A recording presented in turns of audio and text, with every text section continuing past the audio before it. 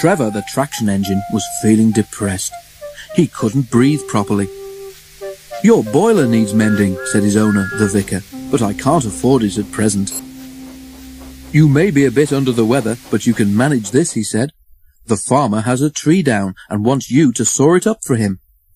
When Trevor had steam, they went to the farm and set to work in a field near the railway, trying to clear the fallen tree.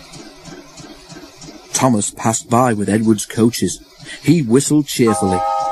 Edward liked trucks and had been delighted to let Thomas have his coaches for a while.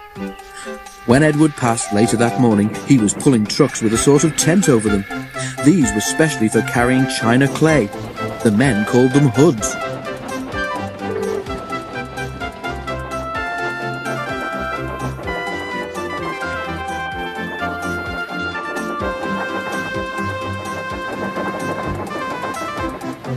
But to Trevor, they were simply trucks.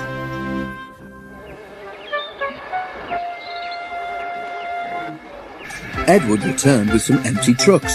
As he passed the place where Trevor was working, the line seemed to wobble under him. "That feels like a loose rail," he thought. "We'd better tell the maintenance people."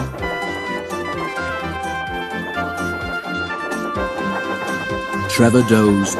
The wind had dropped, and it was comfortable in the autumn sunshine. It seemed no time at all before he heard Edward coming back.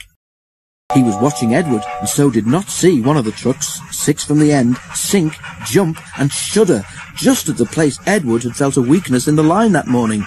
With a crack, a coupling broke.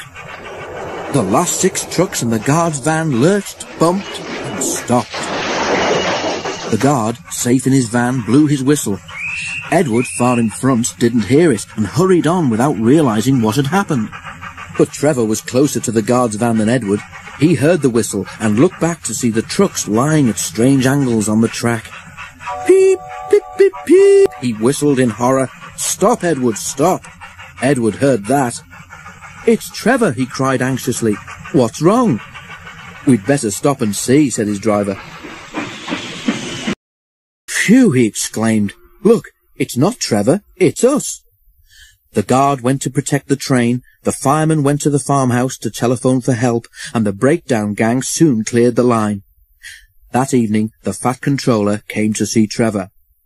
"Thank you, Trevor," he said. "I've heard about your boiler, and because you saved a nasty situation, you're to go to my works to be mended. Would you like that?" "Oh, sir," said Trevor, "thank you. That would be lovely."